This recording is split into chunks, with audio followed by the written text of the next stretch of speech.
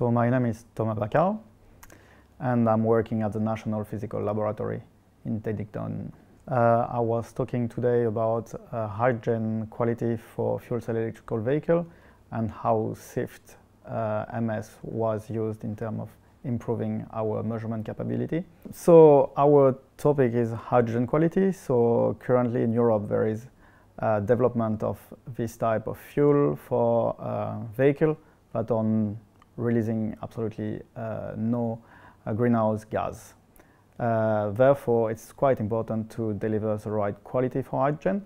And in terms of decreasing the cost of analysis, we implement SIFT-MS technology and developed this for ammonia, formic acid, and formaldehyde. And currently at NPL, when we are doing the measurement for ammonia, formic acid, and formaldehyde, we need to use 3 instruments, and we need to calibrate them. This is quite a long process, and it takes them like easily 4 days just for these 3 compounds.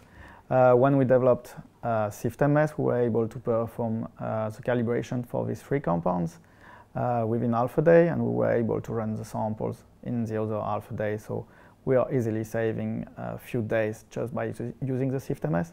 And at the same time, we improve our limit of detections, and we're much more accurate in our measurement.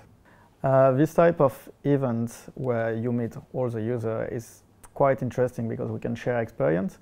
At the same time, we can share the different difficulty and how people overcome it. We may find a solution or an idea for a new project, and we will not have to start from scratch. We will already benefit from experience from the other user. So first I would like to thank Sana Thune and SIFT for inviting me to present what we have done so far with the SIFT-MS. Just as a quick introduction, I'm from the National Physical Laboratory. I hope everyone knows who we are. We are the National Metrology Institute of the UK. We are based in Teddington, and we exist for already 100 years. And our objective is to develop the best standard and perform the most accurate measurement to support the industry and the technology.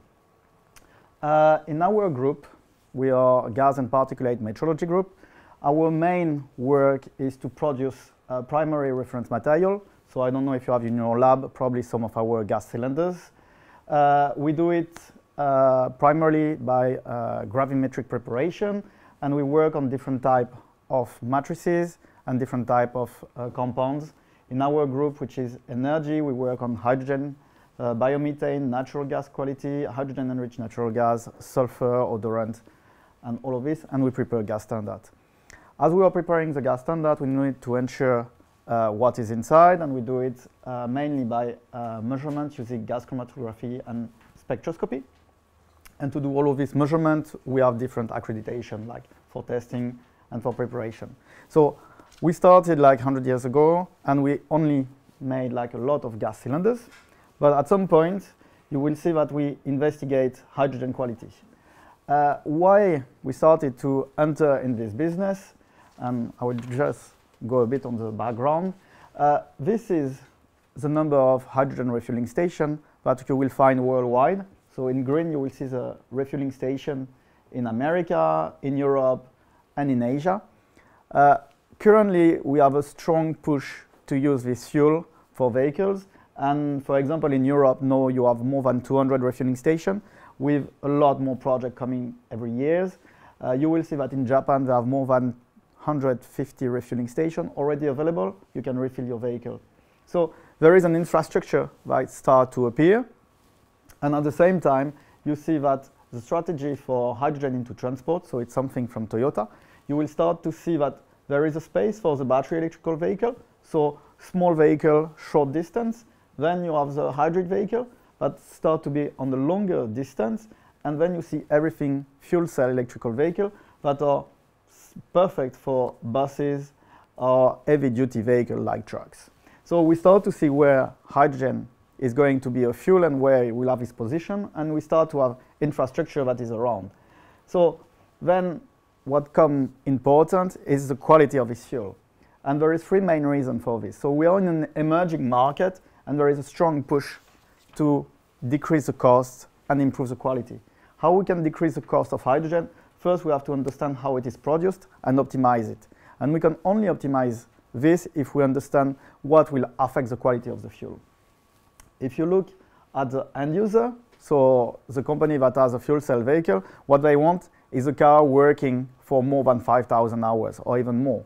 And we know that the quality of the fuel has a direct impact on the lifetime of the vehicle. So if we don't have a fuel with the right quality, basically we will have cars that may drive for only 1,000 hours, which is definitely not what we want in a business model. Last, now we have a legal requirement to show that the hydrogen is compliant with the standard when it's provided as a fuel. And you will see that there is several standards. One is the ISO 14687, which is the international standard. You will have an SAE, which is mainly for North America. And now we have a European standard, 17124. They are more or less all agreeing, but we have to measure, and now it's becoming a legal requirement in Europe, 13 different gas contaminants in hydrogen. So here is a list. What is important to notice is in this list of contaminants, first, there is a large variety from helium to total sulfur. So you have to stretch your capability into various compounds that are completely different. You can go to high amount fraction, 300 ppm. Total sulfur is only 4 ppb. So you will need to use completely different technique. And you have some compounds that are really reactive and at extremely low amount fraction. So ammonia at 0.2 ppm is extremely low, extremely complicated to measure. This is something that is not required to measure, and I mean everywhere in Europe labs need to perform this, and we are pushed to perform it at a lower cost than what it is actually. This is more or less analytical challenge when you do this, and you will see that there is the sampling is a part of it, but today I will mainly talk about the analytical part. What is important to notice is that this is what we are doing at NPL. So to perform the measurement of this 13 gaseous contaminant, we need almost 10 different instruments. So if we use 10 different instruments that we have to calibrate, you can imagine that we have a really high cost and a high OPEX linked to this. And if we look to our current performance, this is what we are capable of doing. Most of our measurements for what we call permanent gases is completely acceptable. We are performing well in terms of detection limit. When you look to formaldehyde, formic acid, and ammonia, you will see that we start to be close to what is the threshold of the standard. And then we need there to improve. And at the same time, just for these 3 contaminants, it represents 30% of our cost, because we need to use 4 different instruments and we need to calibrate them, and it takes a lot of time. So what we try to do in the past few months is to try to see if the SIFT-MS was capable of performing better than our current instruments. The work has been performed for ammonia with CSIRO, because in Australia there is a really large interest into using ammonia as a way to carry hydrogen to export energy. So they have a really large interest into seeing if SIFT is capable to measure ammonia in hydrogen lower than 100 ppb. And after we had a look at formaldehyde and formic acid. But first of all, I would like to present what we try to develop. So it's the way we are injecting a sample or calibrating a sample into our SIFT. So we use pressurized cylinders, so it's high pressure. To do our calibration, we use 2 MFC that are here. I can maybe point it. So you have the 2 MFC here, and then we have a vent just to avoid to send too much gas to the instrument. Then the SIFT-MS is like taking what it needs. And then we had an overflow to get the remaining amount of gas out of the system. That allows that we have absolutely no pressure in the line where the SIFT is pumping the sample. And you can see here that we implement swage lock, which is a sulphide net. So here you see that there is a needle valve with a sulphide net connection directly to the nozzle of the SIFT. And basically we were not really knowing how much flow we need to set on the overflow, because normally the SIFT-MS is always taking the same amount of gas. So we did a really simple study. We set this flow here at 110 ml per minute or at 640 ml per minute, just to see. We know that at 640 ml per minute, we condition our system in just a few minutes. So when we work at 110 minutes, it will take more time, like probably 5 to 10 minutes. But at the same time, we see that the response of the instrument was different. So we see that basically, depending on the flow on the vent path, which in theory for us was not affecting, we see that our calibration curve was different with a 10 to 20% difference. So we just realized that setting here the flow for our calibration curve and for our samples was critical to ensure that we get an accurate measurement. Then we were interested to work on formaldehyde. Formaldehyde gas standards are not that easy to find, so we wanted to know if we can use a formaldehyde in nitrogen gas standard. And just to check this, we take formaldehyde in nitrogen and we compare it to formaldehyde in hydrogen directly on the SIFT-MS. We had both standards. Luckily, we produce standards, so that's easy. And we just measure them directly, so we did a direct comparison. We end up with a value for this standard that was half of what we expect. So then we realized that there is probably a difference in terms of the gas matrix or in the way we are injecting the sample that create a difference. So then we decide that for all our work with hydrogen, we will calibrate only with a gas standard that are in hydrogen matrix.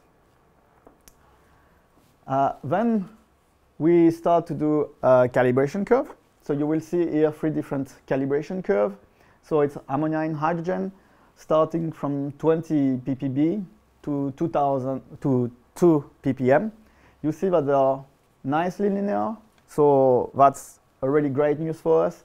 The working range was, we estimate 20 to 2 ppm, so that's perfectly what we needed for ammonia in hydrogen, where the threshold is 100 ppb. And the only thing that we notice, and that still we need to understand, is we had a strong variation in between the calibration curve, coefficient response, and this is something that we are not sure what happened because we had a lot of fine-tuning in the instrument in between all of this repetition. But what is really interesting is we had a reference sample that we assign a value by FTIR, which is our reference method, and all the time our reference samples was coming within 10% of the assigned value in all different measurements we did with the SIFT-MS. So what we ensure is that ammonia in hydrogen was accurate by SIFT-MS. We have a limit of detection that is below 20 nanomole per mole, which is perfect for what we need to do in hydrogen. Quick response, so it takes 10 to 20 minutes to get a result because we need to condition the system. You have to consider that we are trying to measure really low amount of ammonia, so we need to get all the pipe until the inlet of the SIFT coated, if there is. So we estimate that it takes 10 to 20 minutes, and we only use 3 liters of gas. Previously, we were using 20 liters of gas. So, so far, we are quite happy to use this method, and already we save gas, and we get a way better limit of detections. When we looked at formaldehyde, we did more or less the same. So we had our standard in hydrogen, we diluted, make a nice calibration curve that was linear. Again, we see some differences in between the day, so still something to investigate for us. Our working range was 20 to 1000 ppb. So again, we cover the threshold, which is 200 ppb. For formaldehyde in hydrogen, our limit of detection estimated is between 6 to 12 nanomole per mole, depending on the day. And again, we were quite happy with it, but we need to understand why there is these variations. What we still can't ensure is the trueness of the measurement, because currently there is no quality control material available for that low amount of formaldehyde in hydrogen. So we are currently trying to develop quality control material, but from measurement we have done on real samples, we see some agreement with FTIR. Main problem is to have a sample with formaldehyde in hydrogen, which is something that we barely see in the field. Looking at formic acid, again, same procedure. We use our gas standard, check if it was linear. So we get a working range 40 to 1000 nanomole per mole, which is perfectly compliant with our requirement from the ISO standard, which is 200 nanomole per mole. Here we get a limit of detection from 1 to 20 nanomole per mole, depending on which experiment we look at. And again, we get this difference in the calibration curve. Again, we did some tests with some real samples. We are close to have an agreement with the FTIR methods. The problem is our FTIR method is not as sensitive as this instrument. So we just know that they more or less agree. Our FTIR is saying that there is less than 100 nanomole per mole, and this instrument is finding like 60 nanomole per mole. So we're still not sure who is right, who is wrong, but at least they tend to agree. Just to summarize what we have done, we have worked a lot on the inlet system. So how to validate, we validate more or less the different parameters that introduce some variance in our system. We more or less set the way we are injecting the sample into our SIFT-MS, and we are able to perform measurements. So we already did a campaign of analysis on 10 different hydrogen samples from refueling stations. We tested ammonia, formic acid, and formaldehyde. They have a linear response, and it's really quick compared to what we had in the past.